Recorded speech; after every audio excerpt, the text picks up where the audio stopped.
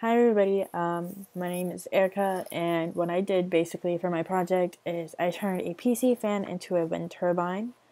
I guess I put this in, where is it, slideshow. I turned the PC fan into a wind turbine. This is my description of the project. I wanted to get a feel of like beginner engineering.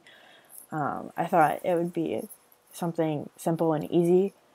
I kind of thought wrong on that. But I overcame a lot. I learned a lot just from the little things that I did out of the entire project. But I'm not as proud as I could be of what I did. I'm not entirely finished with this project because one, most of the things that I had didn't work. So I definitely went through a lot of bumps in the road.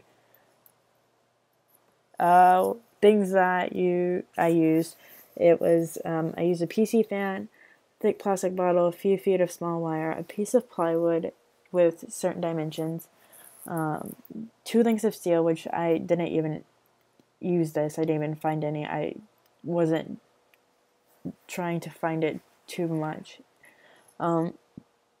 4-shot key diodes, epoxy, however you pronounce that, super glue, zip ties, an old CD, and solder. You will be soldering quite a bit with this project. What I learned is that building something takes a lot of time, and you should always have resources handy and backup available. I didn't really have backup very much. I mainly was just focused on what I was doing. So,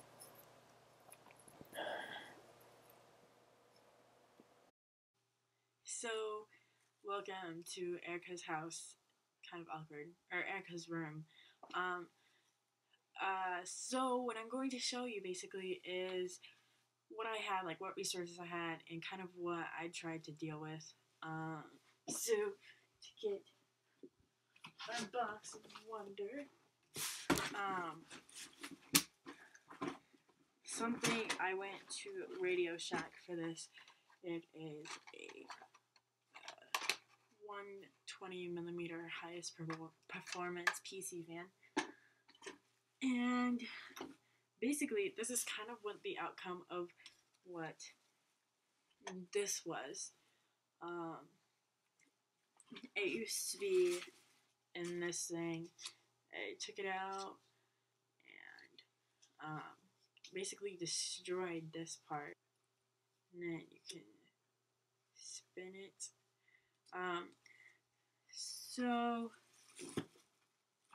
And then basically,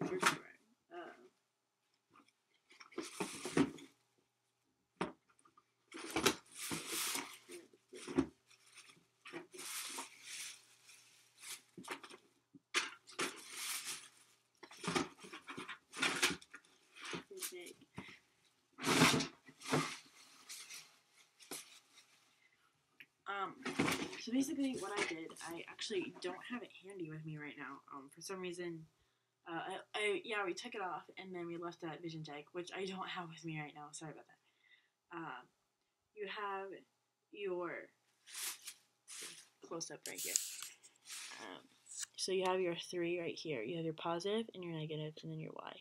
You will have your red one right here on your positive, and then on your negative you'll have black, and then on your Y you will normally have a white wire. What you will do with that wire right here, you will connect it to where is it? You'll connect it to here, to this what's it called? So you'll connect it to the coil legs on the bottom. So this is being connected to a coil leg. And then your negative one will come over here, and then your Y will come over here. So here's this is where your negative goes. And this is where your positive goes, right there. And then your Y, your extra one, that's kind of for like extra power, I guess. So that's what I did for soldering on here. So that's basically all for soldering.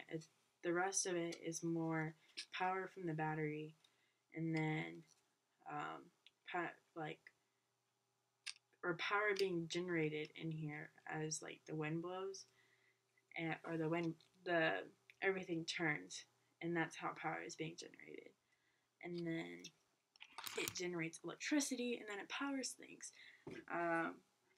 Another part you'll need, since you're going to be probably putting this outside to produce electricity and power things, you'll need your piece of wood, which I found as a spare, and then a CD, and then you'll probably drill a hole, probably about an inch deep, and then stick your CD in there.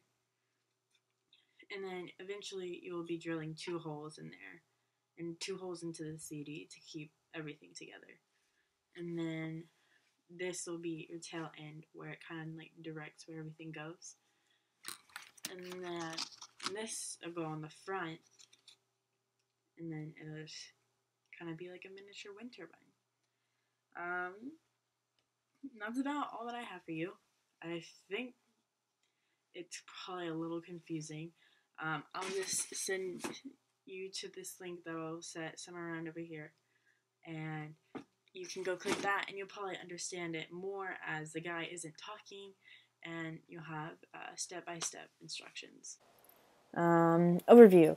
I learned that it's not as easy as it looks. There's quite a few boys in Vision Tek that know exactly what they're doing. They were probably in my position at one point in time where they had no idea what they were doing. I basically had no idea what I was doing half the time. Another thing is to take your time, but not too much time, because you end up not finishing your project. But I think the reason why I took so long is because I just really didn't understand what exactly I was doing, and I got help from multiple people. Thanks, Jake and Wesley. But yeah. Something I was trying to replicate was upcycle a PC fan wind turbine. It's on a Sites Google thing, and you can learn how to make a Stirling engine, alternative energy, thermoelectric, Raspberry Pi, MISC, stuff like that. As you can tell, I kind of listed these. Out of these 2 tutorials, I kind of did a mix between them. I did a little bit of this one, and I did a little bit of this one. They were a little bit different, but I somehow managed to kind of somewhat understand what was going on. To the step that I got to, I probably got to somewhere around step 7, where I was mounting the CD on the piece of wood on this tutorial. But on this tutorial, I think I was at, okay, add.